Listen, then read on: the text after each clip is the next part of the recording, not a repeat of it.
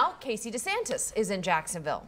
We're going to take a live look right now. She is at the Ackerman Cancer Center. There she is at the podium right now speaking on more access to cancer research and resources in Florida. Again, this is a live look at the meeting. You may remember Mrs. DeSantis is a cancer survivor herself. It was announced that she beat breast cancer back in March of this year. We're going to have much more on this coming up in later editions of First Coast News and, of course, on firstcoastnews.com. Costco is now open.